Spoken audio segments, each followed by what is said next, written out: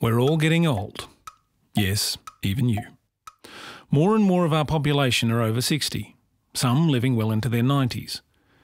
And as we live longer, our joints, organs and tissues begin to fail, thereby diminishing the quality of our old age, not to mention the societal cost of lost productivity and long-term care. Our current medical technologies allow for extraordinary feats of augmentation and replacement, transplantation, pacemakers and artificial joints. Regenerative medicine goes further, promising the repair of dysfunctional body parts with our own living tissue. Many species can regenerate. A salamander can regrow its limbs, tail, and even its eye.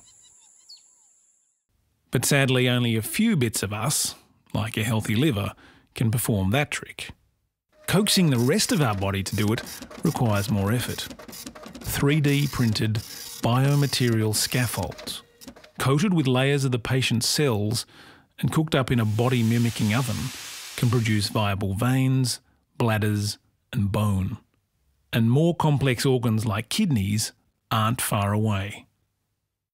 Adult stem cells, while proving difficult to tame, promise injectable repairs for conditions like multiple sclerosis, type 1 diabetes, heart disease and rheumatoid arthritis. Techniques incorporating nanotechnology are also targeting spinal injuries, joint degeneration and failing organs.